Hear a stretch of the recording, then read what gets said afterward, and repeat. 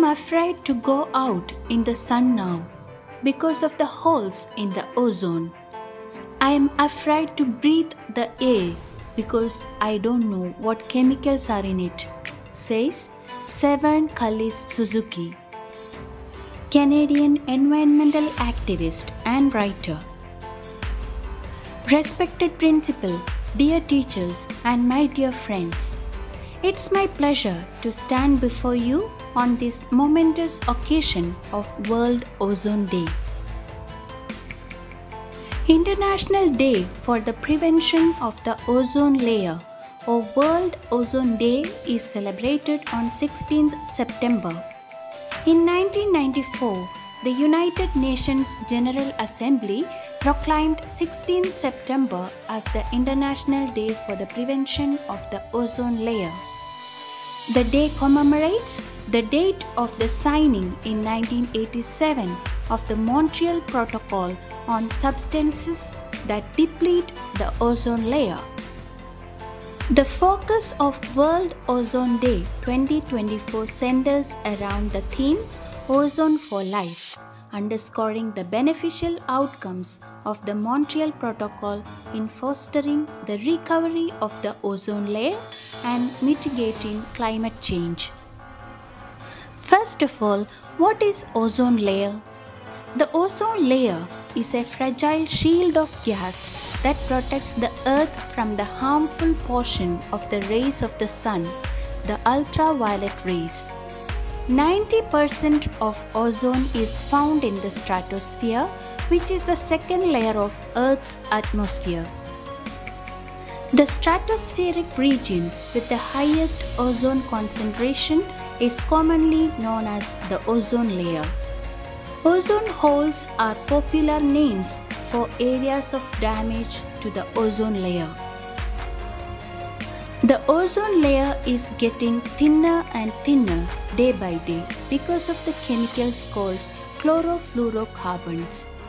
CFCs are anthropogenic compounds that have been released into the atmosphere since the 1930s in various applications such as air conditioning, refrigeration, and plastic products.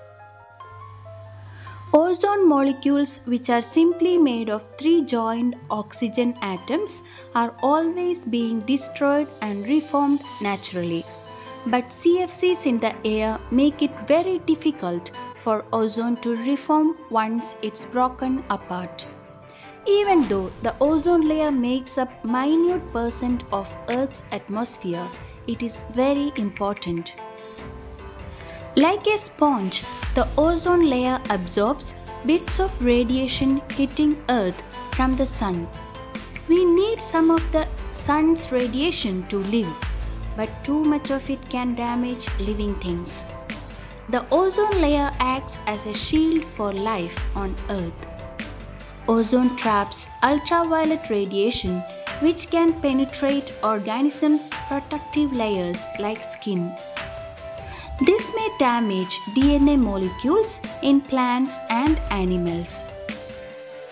UV radiation is the cause of skin conditions like sunburns, skin cancers, eye problem, and premature aging.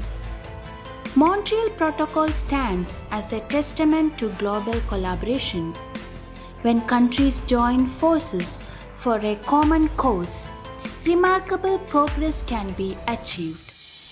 The healing of ozone layer is a testament to the fact that science, policy, and advocacy can come together to secure our future. The ozone layer is considered as Earth's sunscreen as it absorbs about 98% of this devastating UV light. We have to curb human activities in the name of progress and development as they cause a treacherous path of ozone layer depletion.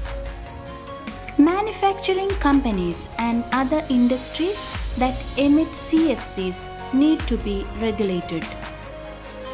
As we have gathered here today, let us pledge to do our part. Let us choose products and technologies that do not harm the ozone layer. Let us safeguard the well-being of generations to come. In conclusion, let World Ozone Day serve as a reminder that our actions matters. A world with a healed ozone layer is a world where humanity thrives. Thank you. Have a nice day.